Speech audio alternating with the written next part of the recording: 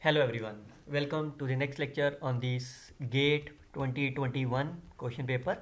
So we will discuss the question number 3 related to the method of the movement. So what is the method of the movement suggested to do? So firstly you have to find its mean, that's nothing else is there.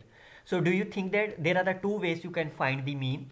So the first method is, do you think about that which distribution is there?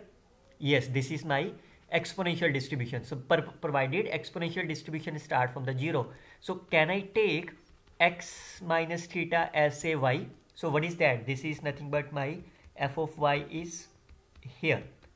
Now you can see this is exponential distribution. What is the mean of the exponential distribution is? The mean of the exponential distribution is 1 by lambda. If you compare this with the standard here, what is that? The lambda will be nothing but my 1 by this. So what is the mean of the y? Because this is the PDF of the y, so mean is my here. Now I have taken here, what is the mean of the x? You can take the x on mean on both sides.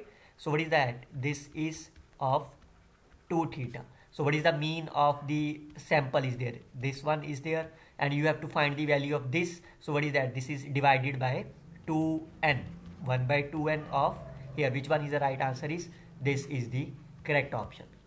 Second method is that how you can find the mean of this is, you can simply start from this value, that is x of here.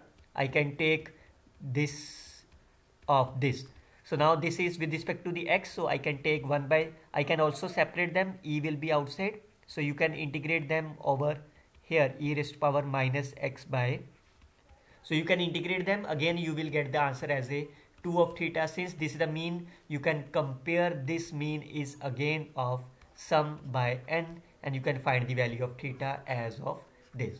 So whenever there is a method of the movements, how many unknown parameters are there? Only one. So you have to find only for the first mean. So from here you can get the right answer as here.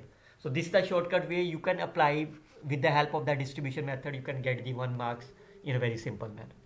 Till then, best of luck students for your exam. Happy learning.